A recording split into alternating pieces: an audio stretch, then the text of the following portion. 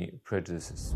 I did. Maybe I was slightly Islamophobic. I thought that, you know, there was a lot going on, Iraq, and so on. I think I used to get scared if I heard the words Allahu Akbar. It used to scare me.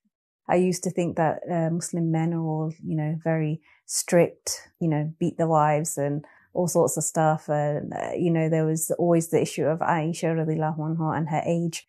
There were so many stereotypes. I used to think Muslim women are suppressed. Why do they have to wear a hijab? It's not right. I had lots of issues. How did your journey towards Islam begin? What impressed you the most about Islam? Funnily enough, with all the stereotypes that I had of Muslim women, the first thing that I looked into in Islam was women in Islam.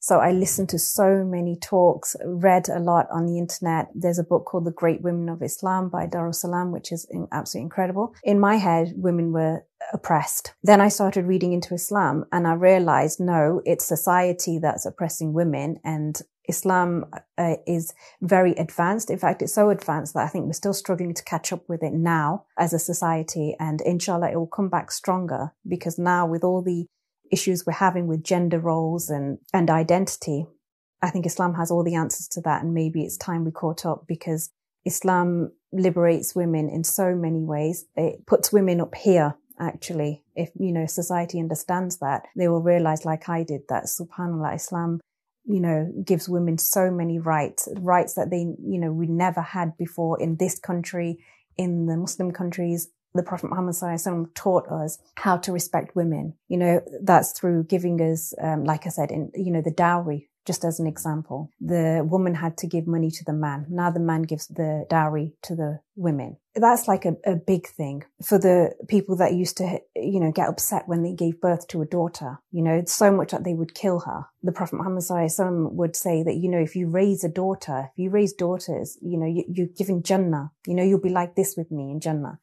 And then, you know, like the smallest of things, if a woman's fighting with